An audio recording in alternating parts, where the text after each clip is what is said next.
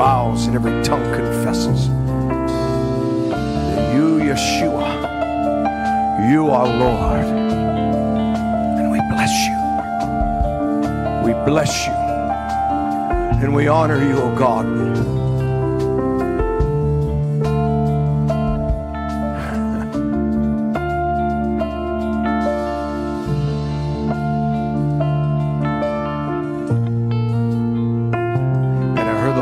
To say something to me. He said, tell the people that this is not the time that the enemy shall be allowed to exalt himself, to make him out as if he is greater. For he has lifted himself up, and he shall be continually brought down low. This is the time that God shall arise. This is the time that God shall arise. And men will know that he is God. Lord, we worship you. We worship you.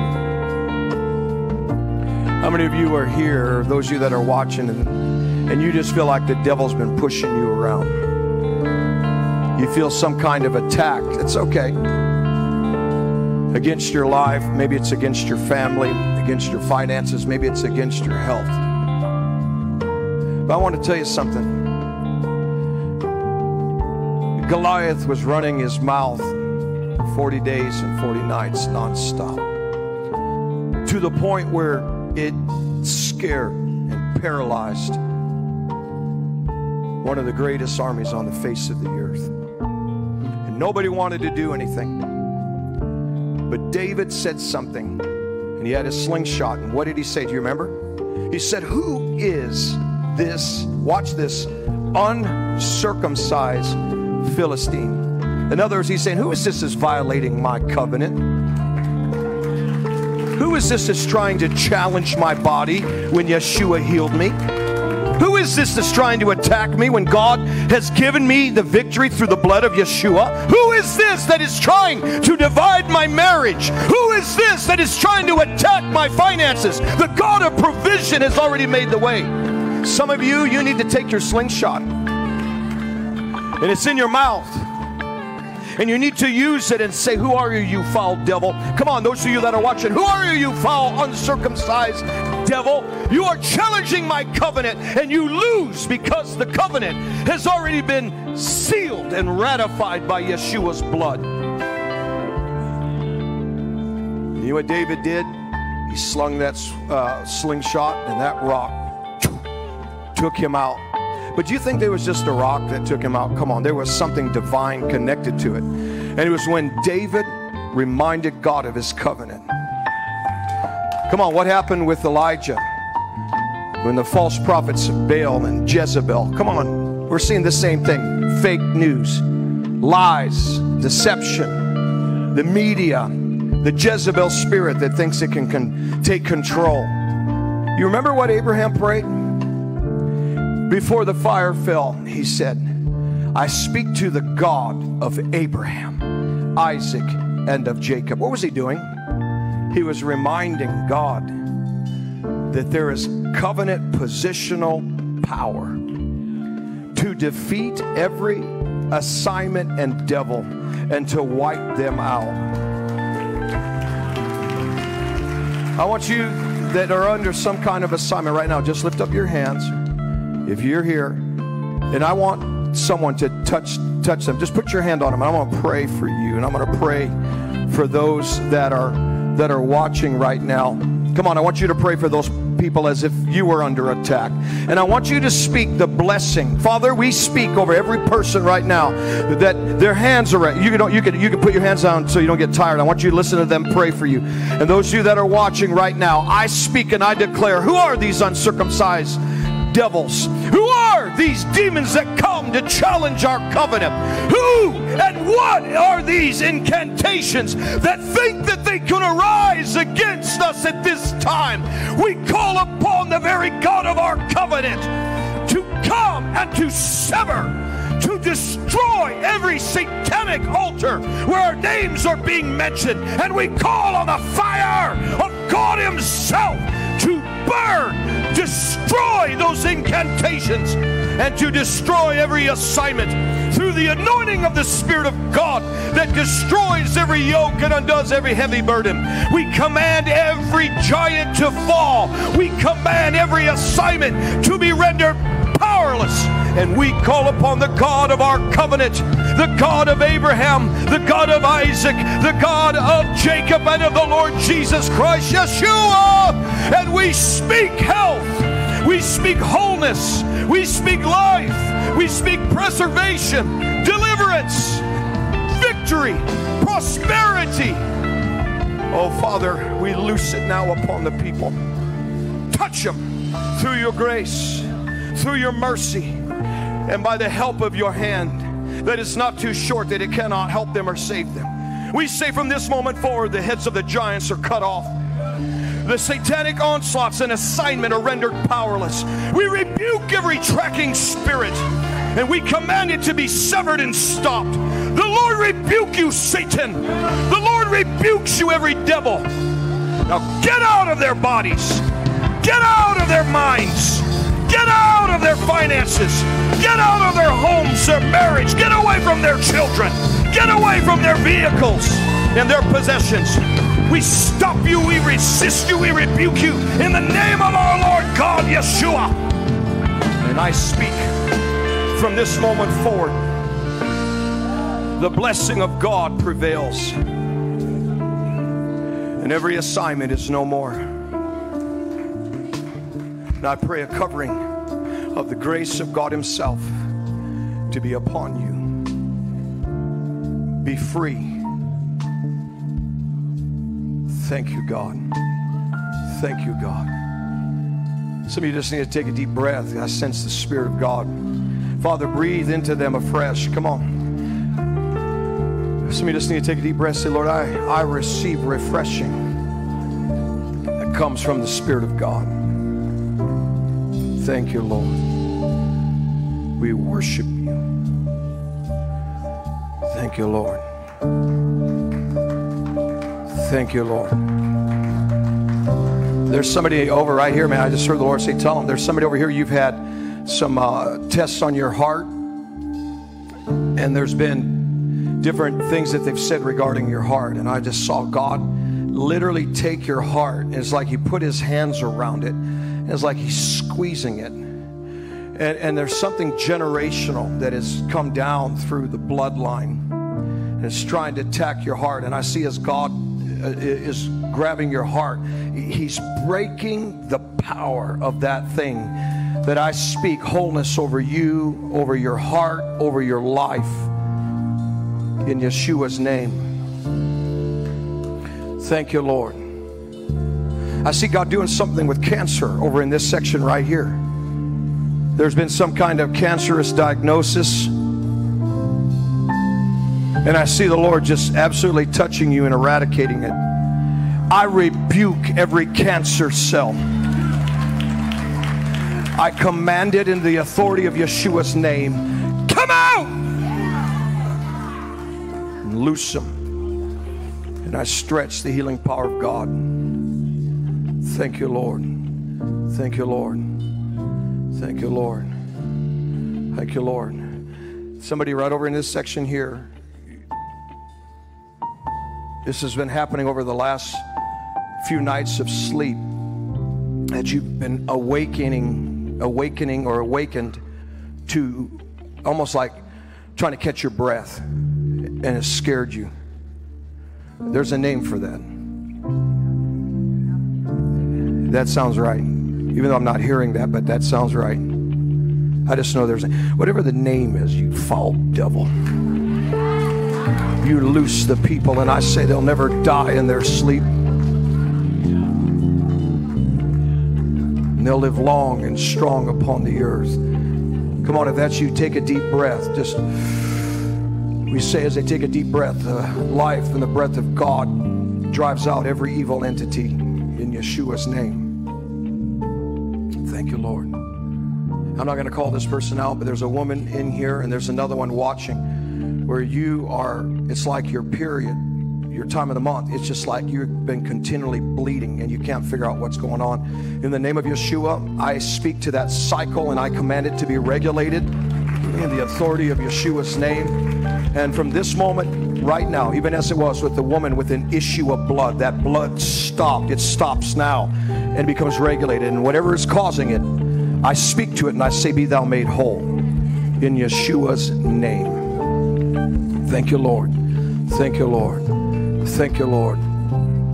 Somebody over in this section here, you could raise your hand on this one if you want. But the other day, you just bent down and grabbed kind of like your stomach area. It was like, whoa, what is that? It was really painful.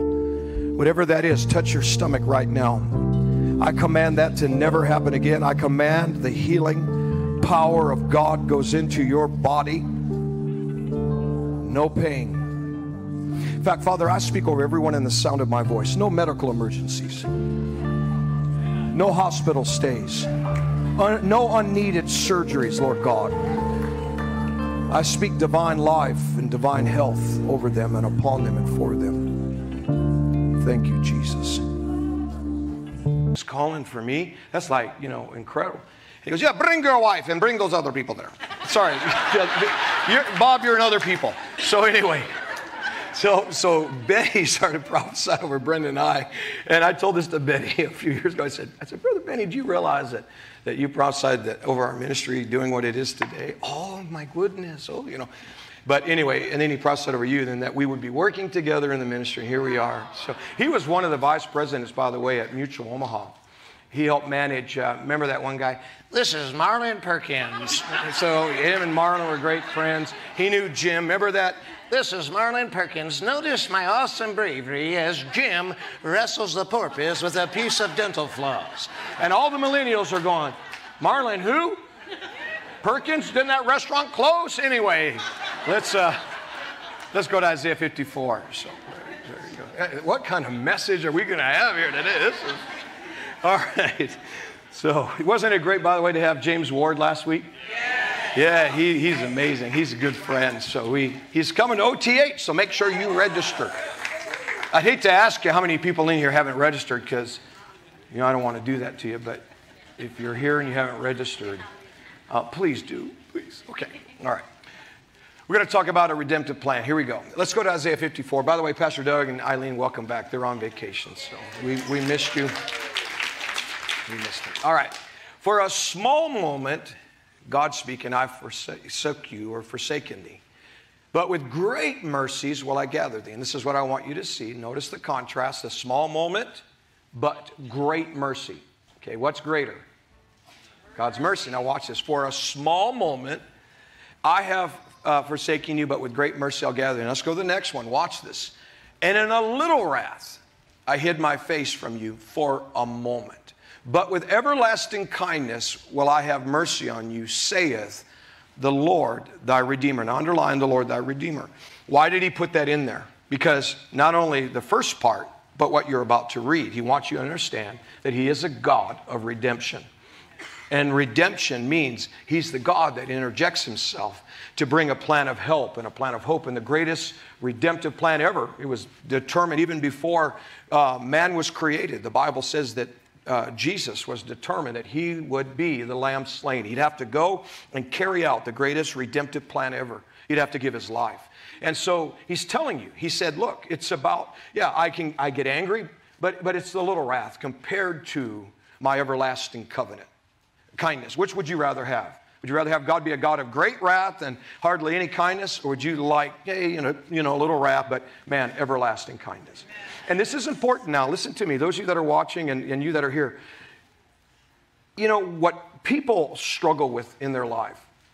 And we had a great conversation with Pastor Matt yesterday. We just like to call each other on the phone, and Mom, gets on the phone with us, and we just get in the Bible together. And Matthew was asking really, really hard questions because he's out there among the millennials.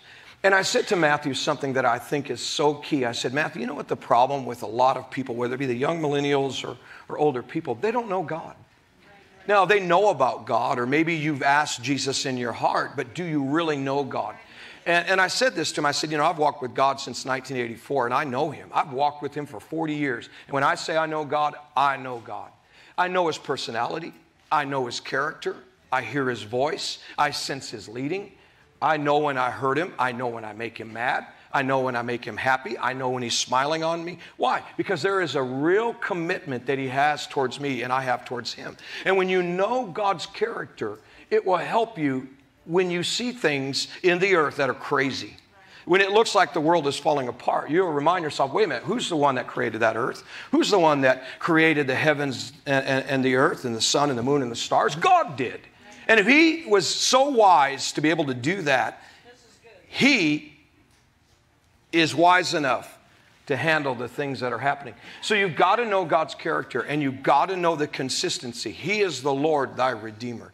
And as long as the Holy Spirit is in the earth, he will always have a redemptive plan. He'll always have a plan of help and hope. All right, look here, verse 9.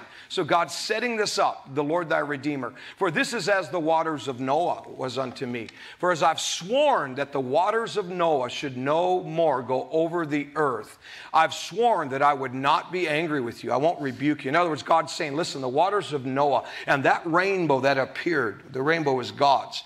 Isn't it interesting? The pride rainbow, they took out one of the colors, you know. And they didn't create the rainbow. God did. And all the devil ever does is pervert anything. But here's the point. God set that rainbow as a standard, that he will always have a redemptive plan. But he needs a Noah. He needs a Moses. He needs you to stand in a place when it's evil, when it's corrupt, to stand for his mercy and to stand for his redemptive plan. All right, I like this part. Verse 10, watch what he says. For the mountains shall depart and the hills will be removed, but my kindness will not depart from you. Neither shall, watch, the covenant of my peace be removed, saith the Lord, that has mercy on you. So he's saying, look, you're going to see mountains depart. You're going to see some shakings. You're going to see some troubling times in your life, but don't ever forget my consistent character. Don't ever forget, as long as my spirit is in the earth, I will help you. I will help your nation if you will call unto me. I will absolutely bring you a plan of help if you personally need it, if your family needs it, if your city needs it. How about this? How about if your nation needs it? And all God needs is somebody to remind him of that covenant. And that's what Moses did. Okay, so let's go on. I want to show you Luke 21. This is something, and we're being a little repetitive, but this is very important. I've learned this. No matter what you face in life, no matter what you hear on the TV, no matter what you read, the headlines. By the way, a lot of it is clickbait. They just want you to, click on. And it's amazing how, and I am really believing there's going to be a new day of media coming to us, where, they don't create the news. Right? Aren't you tired of that? Used to be where you growing up with Walter Cronkite. Remember? Walter Cronkite. Remember that? Or Paul Harvey. Good day. Remember that guy? I mean, they just told the news. They didn't try to spin it and, create it, right? Like they do today. I mean, they lie. And so you're never getting truth. You're just getting a bunch of spin. Right? Yeah. All right. So here's the principle. There's going to be signs in the sun, eclipses. There's going to be moons, even blood moons. And there's going to be signs even in the stars. And upon the earth, there's going to be distress of nations. And it's going to be with perplexity. You're even going to see the sea and the waves begin to roar. But notice what Jesus said. Keep reading. He says, and men's hearts are going to fail for them because of fear. There's more linkage to heart attacks and fear.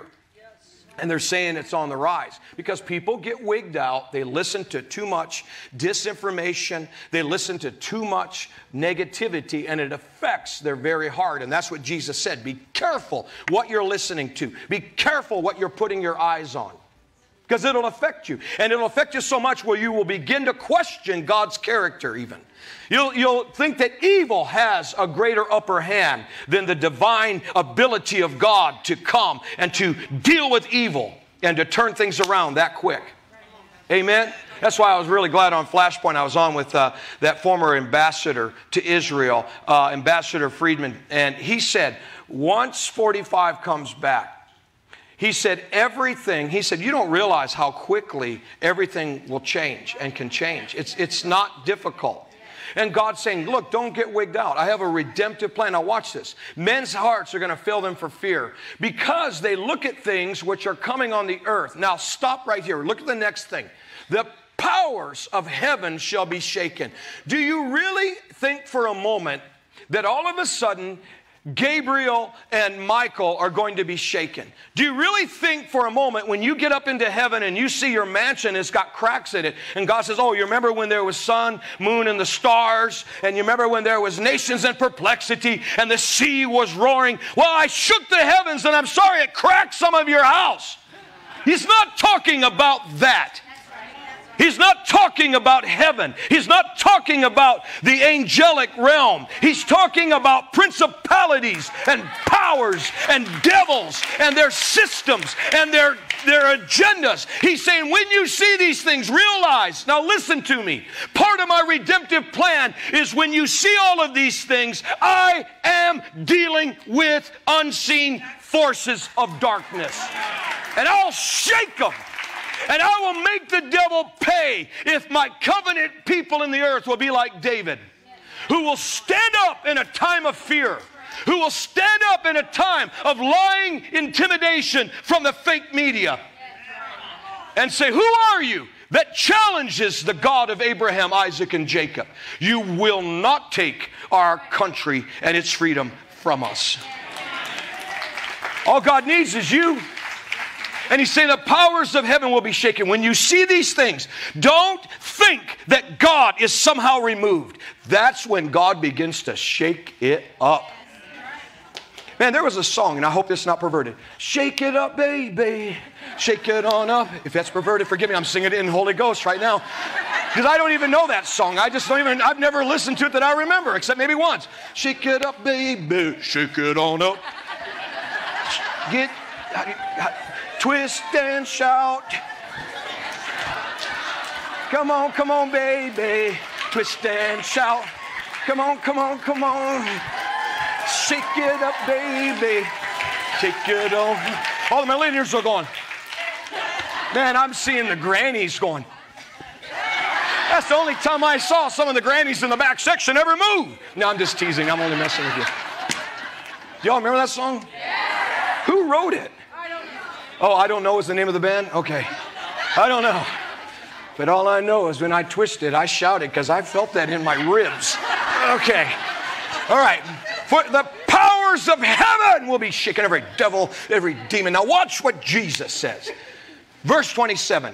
Now this is important because eschatology and end-time theology has made it seem like this is only a one-time event. When you see signs in the sun, the moon, and the stars, and the nations in perplexity, the powers of heaven will be shaken, but it won't ever happen before the second coming. No, I'm showing you a pattern.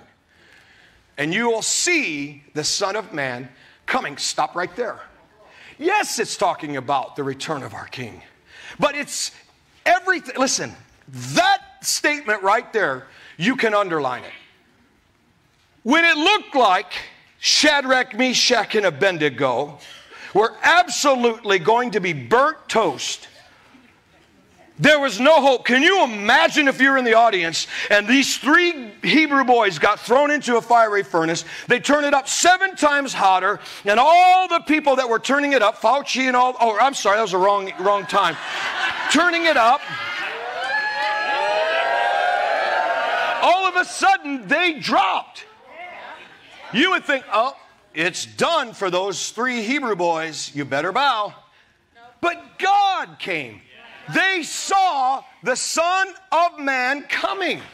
They saw intervention. Can you imagine Daniel thrown into the lion's den? Oh my gosh. Bartholomew was thrown in there a week ago, and his bones are no more. We love Daniel. We appreciate Daniel. They sang songs of mourning about Daniel. Right? Some created that song. Feelings. Feelings. And all of a sudden the next day, Daniel comes out. And they're like, I can just see the Hebrews. How how in the world did you come out of the lion's den? It is not possible. No, we've never seen this in all of the Israel's history. And Daniel stood up and he did his best Don Knotts. Well, the reason those lions couldn't touch me is because I proclaimed a Daniel fast. I mean, you think about that. Go back to our scripture. You will see the Son of Man coming. Who appeared in that lion's den? The Lion of Judah. He was greater than any lion because he created them. See, you have to understand who's greater, the clay or the one that made the clay. Quit thinking that the deep state is stronger than Almighty God.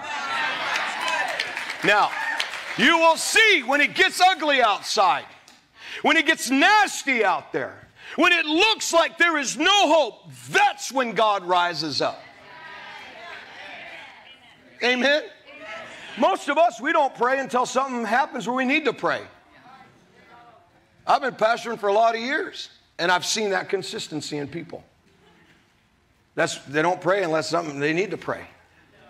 Then they call me and ask me to help them. I don't mind helping, but it's just you got to have a consistency on your own. So there's a principle. When things get crazy, you will see God come. And notice what he says, in a cloud with power and great glory. Stop right there. Do you know historically, you can look at World War I and World War II, and as nasty and ugly as that was, it was tied to something historically called the healing revivals. Right? The moves of God that came at the same time. You can study this historically. Gene Bailey has taught a lot about this. But here's the point. Notice when there's stuff going that's crazy in the earth, the powers of heaven will be shaken. God will deal with the devil, but he needs somebody. And watch this. You'll see God's intervention. You'll see the Son of Man intervening. And he'll come with power and great glory. So write this down. Never forget when it's rough, the glory factor. Look at Joel chapter 2, verse 2. You have to remember this. This all ties in to God having a redemptive plan. All right, here we go. It's a day of darkness and of gloominess. People say, oh, see, right there. Nobody's denying it's a day of darkness. Nobody's denying that it's a day of gloominess. But then it says a day of clouds and thick darkness. Underline a day of clouds and thick darkness. All right. The reason you have to understand that that's not speaking the same thing, because the day of darkness and the day of gloominess is talking about an evil day. But then it talks about the redemptive plan. And the days of clouds and thick darkness are the same exact Hebrew words when you read in the book of Exodus chapter 19 through 21, where God shows up. And it says how God shows up. He showed up in clouds and thick darkness. The Bible says when Moses went to meet God, he met God in clouds and thick darkness. In 2 Chronicles 5, verse 13, when they began to say the Lord is good and his mercy endures forever, you flip to the next chapter, 2 Chronicles 6, verse 1, the exact next verse. All of a sudden, God shows up in his glory, and Solomon says, this dark cloud is the Shekinah, the glory of God. So what is God trying to say? When you see darkness and gloominess, that's when you'll see the Lord come. Come on, every day when God created something, it always started when it was dark. So the evening and the morning were the first day, second day, third day, fourth day, fifth day, sixth day, consistently. God rolls up his sleeves. That's when he goes to work, when it's dark. Come on. So why are we counting out God from our country? Why are you counting God out for your marriage that's struggling? Why are you counting God out of the pain that's in your body or the sickness that you're facing? Come on. That's when God rises. All right, look at the Isaiah 60 factor. Look at verse 1 through 3. Again, the glory factor. Arise, shine, for the light is come, and the glory of the Lord is risen upon thee. That's the clouds and thick darkness. Look at verse 2. Look at the conditions. It's dark. It's gloomy. Darkness will cover the earth. Gross darkness will even be upon people. And we've seen how gross darkness is on people. But the Lord, you've got to underline the word but the Lord. But the Lord. Yeah, that might be happening. The waves might be roaring. The sea. You might see nations in perplexity, but the King will come in power and in glory, because as long as the Spirit of God is in the earth, He always has a plan of help and hope. And the Lord shall arise upon you. And His what? His glory shall be seen on you. And it's not just for the church. Keep reading. Verse 3. Now God is getting involved in politics. And Gentiles shall come to thy light, and governments, kings, politicians will come to the brightness of thy rising. How many of you see this? All right, look at Acts chapter 2, verses 19 through 21. We read these, and I'll show wonders in heaven above, and I'm going to show you Peter prophesying signs in the earth beneath. And there's going to be blood. There's going to be fire, and there's vapor of smoke. Oh, I hate the last days. But wait a minute. You have to look at that, okay? Yeah, there might be bloodshed. We've seen that. We saw fires when they're burning down cities. We saw vapors of smoke. But do you know, when you look at those three words, those are also redemptive? Yes. Come on, what about the blood of Jesus? What about, there'll be signs in the earth beneath, and there's going to be in the earth beneath mass salvations through the blood. Come on, that's why you're going out street witnessing tomorrow. Because there's going to be signs in the earth of our blood covenant of people getting saved and healed. There's going to be fire. What does fire represent? Come on, Pentecost. We just celebrated the Feast of Pentecost.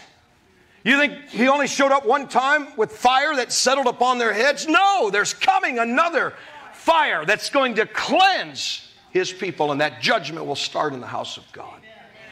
And vapor of smoke. What's the vapor of smoke? It's the redemptive side of darkness, gross darkness. Vapor of smoke is the cloud. It's the presence. It's the glory of God. Keep reading, verse 20. And then he says, and the sun will be turned into darkness. So when you're seeing blood moons and you're seeing eclipse, quit looking for all the natural blood. Oh, there's going to be civil war. No, start looking for redemption. Oh, that's when people are going to get saved, the blood. Oh, that's when the fire is going to come and deal with injustice and deal with corruption and evil through the fire of your Holy Ghost. Yeah, but what about the moon turning blood red? That's when you're going to see vapor of smoke. That's when you're going to see God show up in glory. And there's going to be global awakening and revival and reform before the great and notable day of the Lord. Do you think God can ever have a great notable day before He comes? Yes. If you don't believe that, why go to church? Why just go there to go there? No, you're hoping something great, notable will take place. Right? You are all real slow. It must be Father's Day, and you're all thinking about your fluffy pillow. Look at verse 21. And it shall come to pass that whoever calls on the name of the Lord shall be saved. What's the result? Man, you talk about awakening, global salvation. So you cannot forget, go back to Luke 21, verse 27, what Jesus said. You're going to see me come. You're going to see me show up like I did in Daniel's den. You're going to see me show up like I did in the fiery furnace. And you're going to see the Son of Man coming in cloud of glory with power and great glory. Now watch. Here's the thing. Never forget this. Verse 28. You have to get this down. And when you see things that are bad and evil, always know the glory factor. Always know that God then, when it's dark, it's when He rolls up His sleeves and He works. Because look up. Adjust your perspective. Adjust what you're looking at. Adjust who you're looking at. Adjust what you believe and who you believe. Look up. Look up. Look up to Jesus. Look up to God. And lift up your heads. Come on, don't put your heads down. Christians that come in that lets everybody know what their problem is on Sundays, you don't know God. Because the Bible says, in the presence of God, there's much joy. Now, I'm not saying that you're not praying. You gotta get to know God.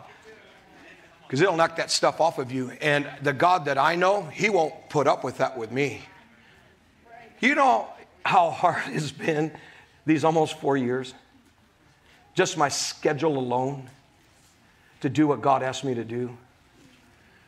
I'm like, But you know what? He won't let me get by with it. He won't. I tried to, I won't go into great detail, but how many remember the story of Jacob, where he wrestled with God? I had the Lord come in on me one morning at 2:30 in the morning. I don't often talk about this. This was 2 years ago. And I was ready to just say, I could care less about, Lord, I'm tired of everyone's nastiness. I'm just going to go back and call everyone friends and countrymen. Right? Be Mr. Rogers' neighborhood Christian center. And the Lord came in, and I wrestled with him in my soul. It was the most excruciating, physical, spiritual, soulical wrestling that I've ever witnessed. And guess who won? Guess who won? He did. So, he did. But I told him, I said, God, I can't. He said, don't you quit. I need your office. I need you. All right, are you listening? All right. So don't put your head down. Why? Because your redemption draws nigh. That's when it's a prophetic indicator that the God of redemption, of help and hope, is right there. All right. So what does God do? He always has a redemptive plan. When the waters of Noah represents a redemptive plan, I'm going to go through these very quickly. Number one, God always deals with corruption. He always deals with evil. Genesis 6, 5 through 7. And God saw that the wickedness of man was great in the earth, and that every imagination of the thoughts of their heart were on evil continually. And it repented the Lord, and it grieved him in his heart. Here's what God needs. If you're going to carry a redemptive plan out greater than your own life, but it does include your life, and you want to affect your city, your neighborhood, you got to be about God's heart. Love what he loves. Hate what he hates. And ask him, say, God, don't let me get by with things. God, I want to know when I hurt you. Please let me know. Be careful when you ask him that, because, man, you will walk in a whole other realm of spiritual sensitivity. And you won't know why things are bothering you. You have to be careful, because everybody will accuse you of being a grouch. But it's because you're carrying the burden of the Lord. Brenda has to live with that. She knows. Don't you, Brenda? But I'm doing good, right? Thank you, Brenda. It's Father's Day. You're supposed to say that. All right. So number one, God always deals with corruption. Number two, God always has a redemptive plan. Okay? Number three, God always looks for someone to carry out that redemptive plan. Look at Genesis 6, verse 8 through 10. But Noah found favor with God. So who was going to carry out his redemptive plan? Noah. Noah was going to carry out the redemptive plan of help and hope. And you know what? Everybody alive at the time. Now, there's different theological debates when the Bible says that Noah was a righteous man. Some are believing that he didn't carry the Nephilim DNA, where the angels came down and slept with the daughters of men. And that he was righteous because he didn't have mixed seed. Whether that's part of it, might be. But also, I think it's in principle. Because the reason I believe that is Jesus said in Luke 17, he said the Son of Man is going to be rejected of his generation. And he said it'll be just like the days of Noah. Well, do you think that if you told everybody that it's going to rain and that they're going to miss the boat and God's going to judge their evil and wickedness, and you did that for 120 years, do you think that people would reject you? You have to understand something about Noah. He wasn't a meteorologist. He didn't show up, and today it's going to rain. And right over here in the earth section over the mountains, they're going to all be covered, including Ararat and all the mountains down into the East Asia. Over there in North America, in fact, South America and Africa are connected. But when this rain comes, they will be divided over here through a front that will push the fountains of the deep that will break over. You really think so? He wasn't a meteorologist. Look at 2 Peter chapter 2, verse 5. You are all like so quiet. There's some great material here today. You know, it's just like, but the difference is I just live in my own world. All right, look at this. He wasn't a meteorologist. Look at what the Bible says. And God spared not the old world, but he saved Noah, the eighth person. The eighth person. Now, I believe because Noah was rejected in his generation, that's what Jesus said. I believe that he was, out of all the people created since Adam, he was the eighth one that God could find righteousness in him. So if you want to carry out a redemptive plan, if you want God's plan of help and hope, don't discount yourself. One man, Moses, changed the destiny of a nation. Because he got in the face of God and said, no, God, your mercy must triumph over judgment. Because God wanted to wipe them all out in Exodus 32. All right, so Noah, the eighth person, a preacher of what? Notice he didn't call him a meteorologist. He was a what? Okay, he was a preacher. But notice what his message was. Stop right there. His message was, it says it, righteousness. Do you know righteousness preachers always get a bad rap? Come on, remember the user-friendly movement that happened? Just come as you are. Stay as you are. Don't offend anyone. Don't make anyone nervous, and don't let the services go long because people won't come. And don't preach about their sin. Have a filthy, dirty, ugly church. Right? And yet Jesus goes, hold it. I'm coming for a church without spot, blemish, or wrinkle. And you're just letting the people live how they want. Come as you are, stay as you are. Don't make anybody nervous. No, that's not according to the commander-in-chief, Jesus. He said, I'm coming for a church that don't have sin in it. They're not living evil. That's why when he was comparing the generation in Matthew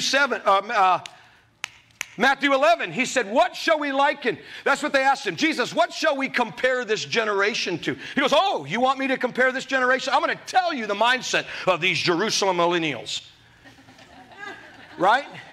He said, what did you come out to see? A reed bending in the wind? In other words, whatever the direction of the trend, that's the direction the pastor and his church goes.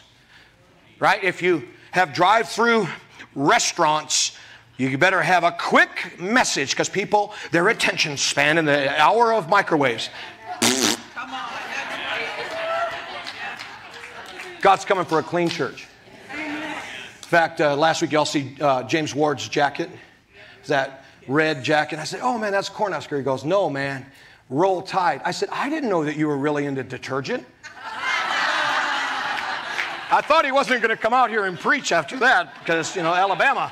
But anyway, let's just go on with our message here. And he said, stop. Okay, here we go. And a preacher of righteousness. He was a preacher. So in other words, he was confronting culture. He was confronting sin. He was confronting evil. Otherwise, he would have just said he's a preacher. Yeah, but what was his message? Righteousness. Why was it a message of righteousness? Because God had to counter what was happening in the culture. So don't get mad at preachers when they stand up and they're unafraid to speak out against the culture. Like woke. Right? Okay, 4 people. Thank you. It's so good to have you back from Florida. I needed that one clap again. When you guys go down there for the winter, it's so quiet in here, Karen. Just like, yeah.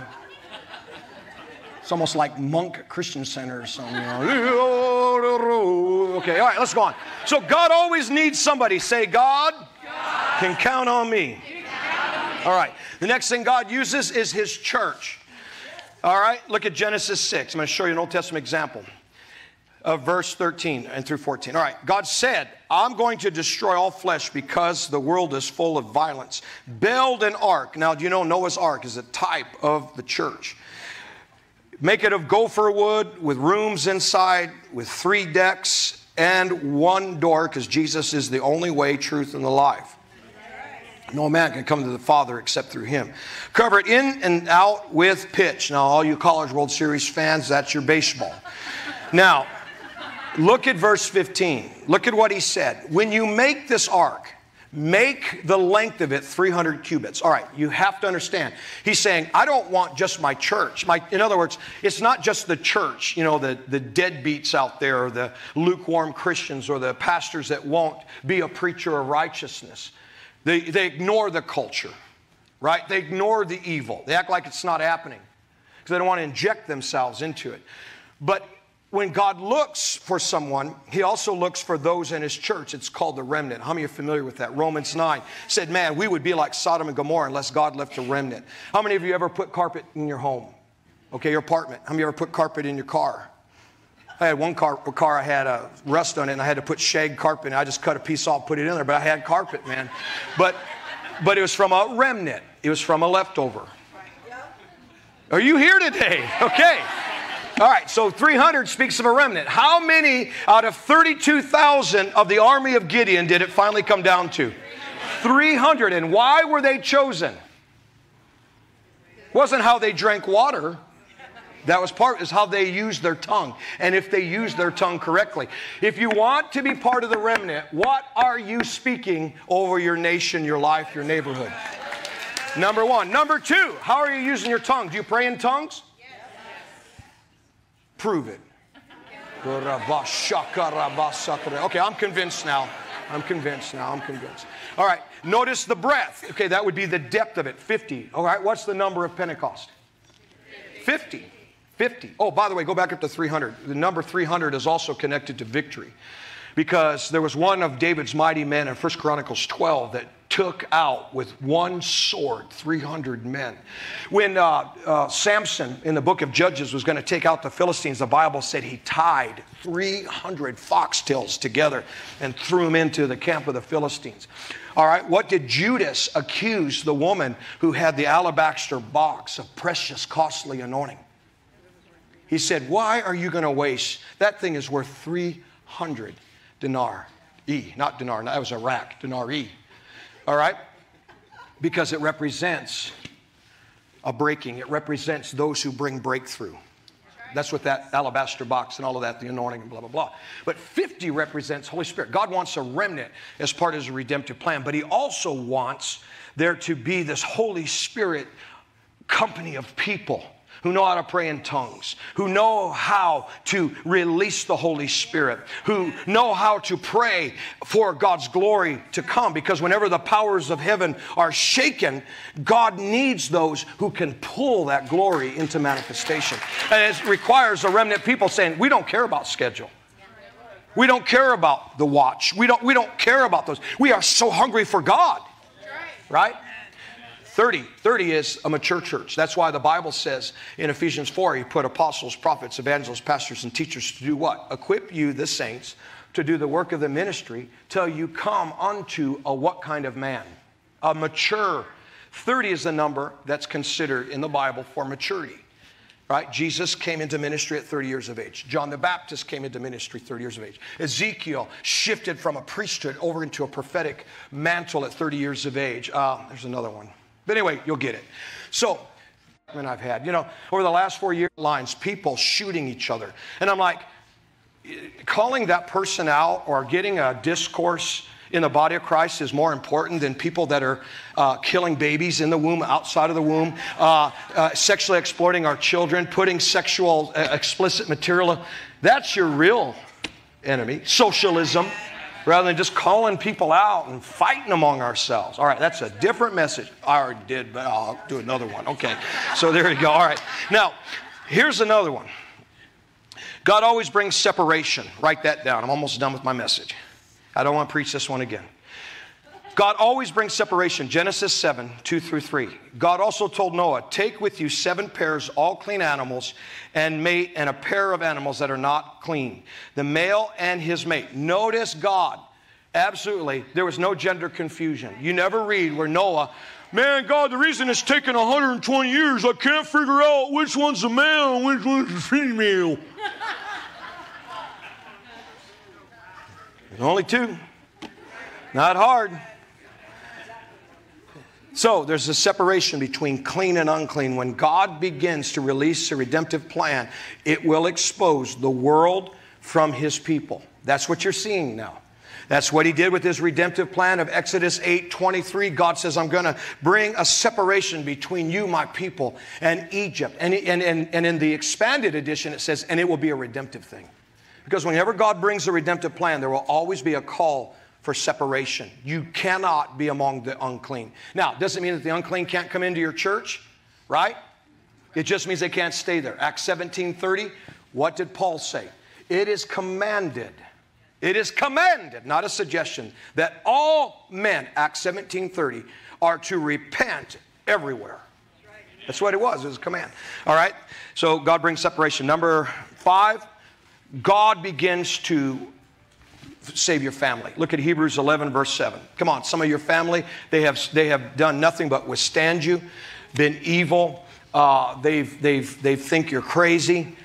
When God's redemptive plan begins to really be carried out, there will be a saving of your family. God will reach out with a plan of help and hope, and they'll be awakened. By faith, Noah, being warned of God of things not seen, moved with fear, prepared an ark to the saving of his house. Come on, Acts 16:31. The jailer, it was declared to him, believe on the Lord Jesus Christ, and you shall be saved, you and your family as well. Have you ever studied Luke 15? If you go back to Luke 15, this is your homework, and those of you that are watching. Jesus is talking among the Pharisees, and they're debating him about, who's a sinner, and he sits with sinners. And Jesus said, let me tell you a story. And he shares 3 stories. Number 1, he talks about there being 100 sheep. And one of those sheep begin to wander off. And Jesus says, shall not the shepherd go after that one and do what? Bring him back into the fold. So what he's talking about, you got to look at the whole chapter in context too. Yes, it does apply that he goes after the backslidden, he goes after the wanderer, but it's also household salvation. The 100 represents the house of God or your house. And if you have a stray husband, a stray wife, a stray cat,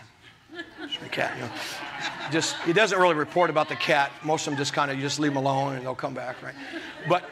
But the point is, he's talking about if you have a stray son, a stray daughter, a stray child, there's a time where they will be brought back into the household. Because then he goes on, he says, all right, there's a woman. She has 10 coins. And she loses one in her what? Her house. So he's talking about household salvation. And he says one of those coins she can't find. She sweeps the whole house. But there's still a brother that doesn't know the Lord. Won't she frantically continue to search, pray, call out to God for that one lost soul coin of the house? Then he finishes the story and he says, Luke 15, he says, hey, there was a young man who wanted his inheritance, and he goes and he demands it. The father gives it to him. He goes and he squanders it. He begins to mess around with wrong people and women, and he begins to demoralize himself to a point of eating among the pigs. And finally, he comes to the end of himself, and he goes back to his what? House. He's the lost person, the lost sheep, the lost coin. He represents the household. Come on, start believing for your relatives. Start believing for your brothers and sisters, your sons and daughters, your wives, whoever. Amen? Don't discount it, because part of when God's redemptive plan is in the earth, not only part of that glory that comes for signs and wonders is so that your family can all come into salvation. All right, let's end with this, Pastor Doug.